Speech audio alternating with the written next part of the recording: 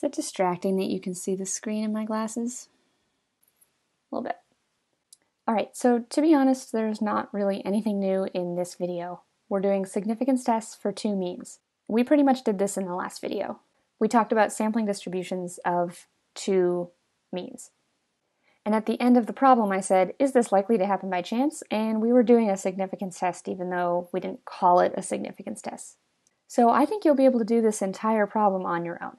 I want you to pause the video, read it, and then see how much you can get through on your own. If you get to a part where you're stuck, you have two choices. You can either hit play and do the problem along with me, or you can skip it, try to do the rest of the problem, and then hit play and see where you went wrong.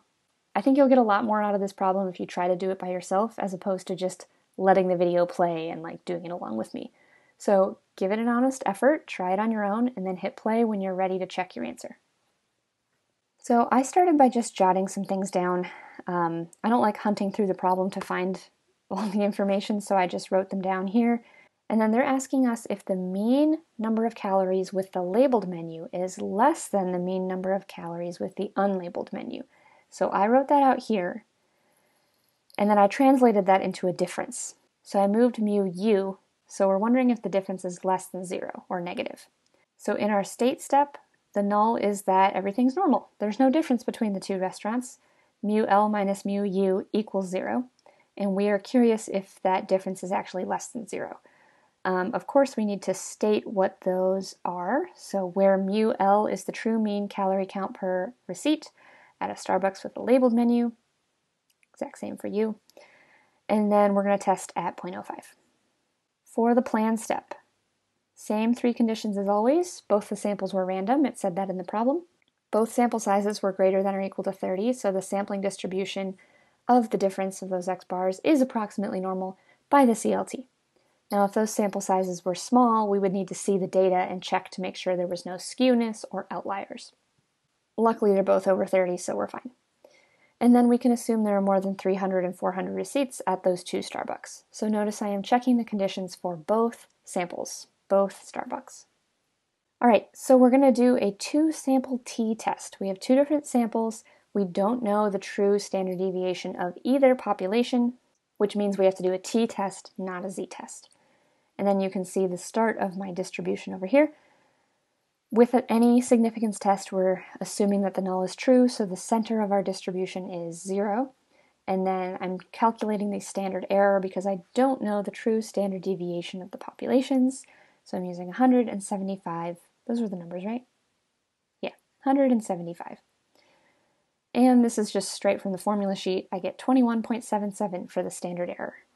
Okay, now that we have sufficiently planned, it's time to do the problem. I've written out the formula, and then here it is with everything plugged in. Now I haven't mentioned this yet, but I do want to point out, even though it seems silly to write minus 0, I would write minus 0. If you do this work and you write 225 minus 265, that's the statistic, and then you don't write minus 0, someone who's grading your work might think that this is the statistic and this is the parameter, which is obviously not what you meant, but if you put a minus 0 here, then the grader's like, oh, okay, that's their statistic. Oh, that didn't work. And then this over here is the parameter. So just a heads up, I would include the minus 0. So we get a t-value of negative 1.84. So that seems like it might be good evidence against the null. That's somewhere over here. We were interested in less than, so we want that area to the left. I'm using TCDF. Degree of freedom, I used 29 because that's the smaller degree of freedom of the two, 30 and 40. And we get a p-value of 0.038, which is pretty small. So, conclusion, the probability of getting this difference in x bars or something more extreme, if the null were true, is 0.038. As always, remember that this statement is really important. You have to clarify that it's the probability if the null were true. And make sure that you're also saying something more extreme as well, because we're interested in anything at our x bar or less. This is smaller than 0.05, so we reject the null, conclude that the difference in means is less than 0. Okay, now so far I have not given any context. If I stopped there, this answer would not get full points because who knows what I'm talking about? At no point have I mentioned the context of the problem. So I added a second part of my conclusion where I explain what that means. So the mean number of calories at restaurants with labels is less than the mean number of calories at restaurants without them. And then one more concluding sentence, the labels seem to help people consume fewer calories. So I'm just taking it one step further and pointing out what that means in terms of the bigger problem. Hopefully not too complicated. Like I said, we basically did this in the last video.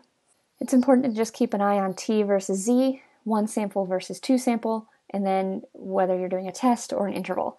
Writing this in your plan step originally probably seemed kind of silly, but as you can see now, it is really important because we have 1 and 2 samples. We could have Z or T, and we could be doing tests or intervals. It's a nice way to make sure you're doing the right thing in your problem. Do I have 1 or 2 samples? Do I use Z or T? Am I even doing an interval or am I doing a test? It's a nice way to check that you're doing it right.